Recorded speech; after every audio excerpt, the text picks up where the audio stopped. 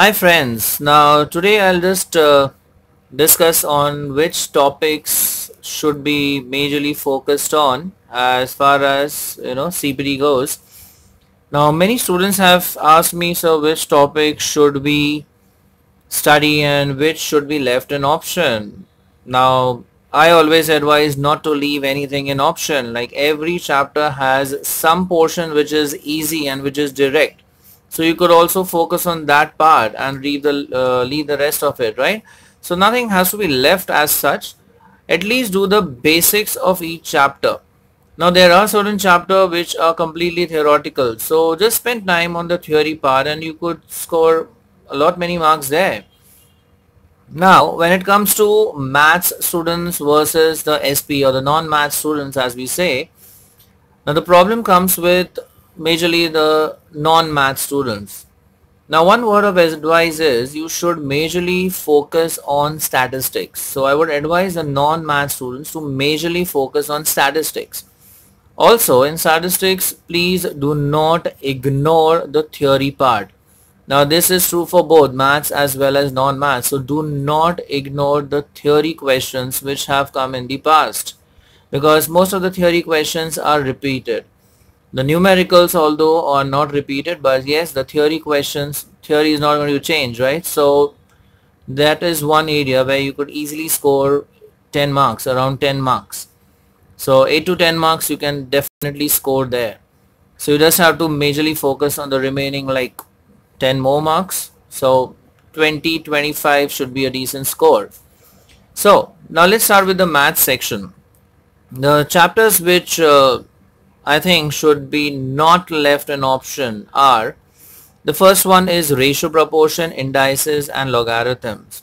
Again, don't get into very complicated sums, although yes, they have asked difficult sums, but that's just one or two questions, not all of them are difficult. Now even in logarithms, do not get into the log calculations. You can just use, or you can just study the basic sums related to the laws of logarithm. So this is one chapter which could be easily studied. Next comes equations. Now in equations also linear, quadratic, then simultaneous, all these could be easily solved. And many a times we could go from the options to the question technique, that is you go the reverse technique. So that could be applied in case of equations. Just verify which option satisfies the given conditions and you could get the answer easily. So don't let equations and options, you have to study this as well. So you have ratio proportion which must be studied. Next is equations, that needs to be studied. Now in inequalities also, very basic sums, the given conditions and then just converting them into simple inequalities, or just identifying which graph represents which set of inequalities. Just do direct sums. So that is also one area which could be easily taken care of. Now the next chapter is interest and annuity. It is not difficult. The only thing is don't get confused between where to apply the formula for interest and where to apply formula for annuity. It's very easily identifiable. For example, if you have invested the entire sum at one go, right? So that is interest. The sum is related to interest. Whereas if you are depositing, okay, or paying off the money in installments, then that is annuity. And often in annuity, they mention like rupees 3,000 per annum is deposited, rupees 500 per month is deposited. So that is annuity. Okay. Then in case of loan related sums, we use a formula for present worth. Okay. And if you want to solve sums based on sinking fund, then we have accumulated value formula, we have to apply them. So this is also one area which could be easily taken care of. Just a couple of formulae and you could easily score marks here. So this is also one chapter which you could study. Yes, many students find permutation and combination difficult. Now I would advise just do the basic direct sums, okay, together, not together. Just do those sums, and if you really find it difficult, there is no harm leaving this topic in option. It's absolutely okay. Okay, although I would say combination, yes, combination sums are pretty easy, that you could focus, like number of lines obtained by joining non-collinear points, number of triangles, number of quadrilaterals, then person can invite a friend in how many ways. So all those sums, yes, related to combination. Combination is one you should not leave an option because it is used in probability. So this is one thing which you please take care of. Permutation, okay, you might leave it an option but not combination. So combination is basically where you have sums related to selection, and permutation is where you have to arrange. Okay, arrangement is number of possible arrangement. So here you could just do the basic sums and just understand the formula for combination, NCR, and a few properties. Okay, so this is one area which you can actually leave it an option, but yes, combination, at least you should be able to solve the basic combinations. Next is sequence series. Now sequence series is again completely formula based. So most of the sums here are formula based. So sequence series also could be easily handled. So this is one chapter which you could do. Next comes sets. Now here very rarely they ask numerical questions, and mostly again it's a theory based chapter. So sets could also be easily done. Types of sets, then yes, you could leave operations, or rather the laws of sets, that you could leave it in options if you really find them difficult. The distributive, commutative, De Morgan's, if you really find them difficult, it's okay, you can just leave that in option, but at least understand union, intersection, and yes, of course, the addition formula, don't leave that in option. Again, that is useful in probability, right? A union B is A plus B minus intersection, and likewise for three sets. So don't leave that in option. So yes, sets could also be taken care of. Now the problem comes with limits, derivatives, integration. Now what I would suggest is you could start with derivatives first. Okay, so what you do is you start with derivatives. Just learn how to obtain the basic derivative, straight application of formulae. Okay, nothing more.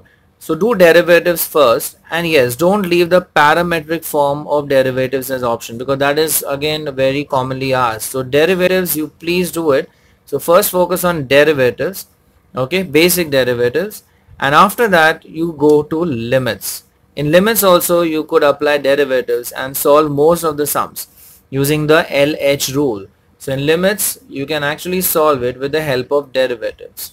So derivatives don't leave an option, just do the basic sums of u into v rule and u upon v rule, okay, those two, and then you can apply derivatives in limits as well using the LH rule.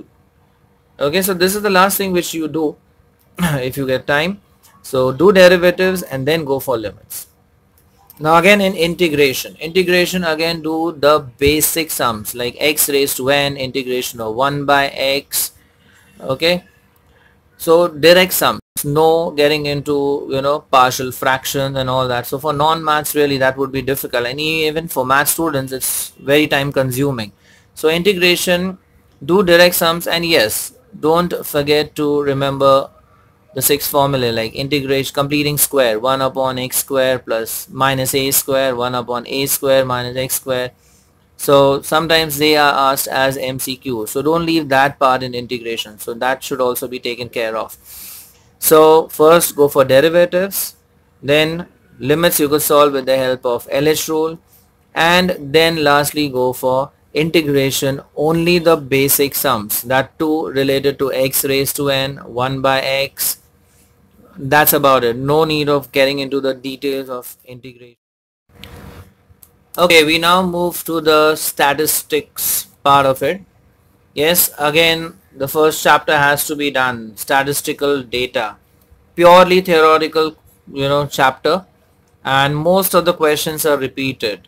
So do not leave this topic an option, do the theory part of it. Likewise, central tendency and dispersion, again don't focus on like 4 to 5 mark questions, right? So you can simply ignore that. Do sums which could be easily obtained, just basic sums of central tendency and dispersion. Same thing is for correlation and regression. Please get through the theory very clearly first, okay, and then I don't think so it would be difficult to understand correlation and regression. So correlation and regression can also be taken care of. Next comes probability. Now if you've studied combinations, okay, then probability shouldn't be all that difficult. You just have to divide by the sample space. So probability can also be, taken care of if you have given time to combination especially. And even you have basic sums which you have done in your school level, throwing of 2 dice, tossing of 3 coins. So if you're lucky enough, you might get simple sums based on probability. So probability also is not to be left in option. Next, I would suggest not to leave option in is this chapter, that is index numbers.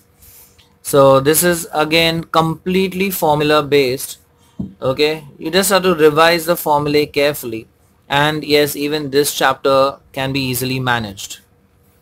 Now the non-math student especially, they find it a bit difficult, when it comes to theoretical distribution. Now again, in these two chapters, especially sampling theory and theoretical distributions, if you are not able to solve the sums and if you are not able to guess the parameters, okay, I would suggest just do the theory questions of it. That should be enough, so no need to get into, very painful sums or a lot of calculative sums. So just do the theory from these two chapters. So I think the theory from these two chapters should suffice, because especially in sampling theory, most of the questions are theoretical. So again, revise whatever questions have come in the past. So this is how we could take care of statistics. So in statistics, basically you have to do entire thing, and yes, except for chapter 14 and 15, here you can just focus on the theory. So I'll just, go through the recap of what chapters we need to focus on. I just repeat: ratio, proportion, equations. Again, in equations, if you really find it difficult, solving cubic equations and the concept of straight lines, if that is difficult, fine, just leave it in option. No need to take stress about that, but you could do the remaining part of it. Inequalities, again, simple sums, straightforward formation of simple inequalities and identifying the graphs. Then next is interest annuity, completely formula based.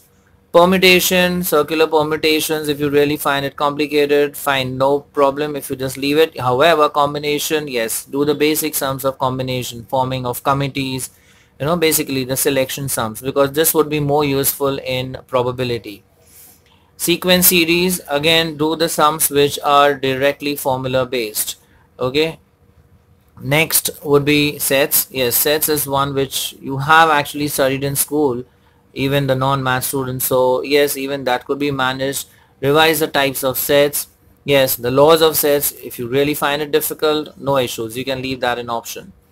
Then lastly, we have seen limits, derivatives and integration. Now as I told you, first you focus on derivatives, then you could use it in limits as LH rule, and lastly go on integration, that to very basic sums, x raised to n 1 by x. Then you could also do sums on odd even functions. Mostly they give odd functions, so the answer is 0. Like odd function as in the sum comes from -a to a, okay, and if it's odd you get a value as 0. So mostly they give sums for odd functions. So this is the strategy for maths. And in stats, yes, you have to do stats if you're a non-math student. And for these two chapters, theoretical distributions and sampling, okay, just do the theory part of it. If you really find it difficult, identifying parameters and binomial and Poisson, so just do the theory questions from the past papers and as well as the module. So that should take care, and I don't think so it would be difficult to get through maths. Thank you.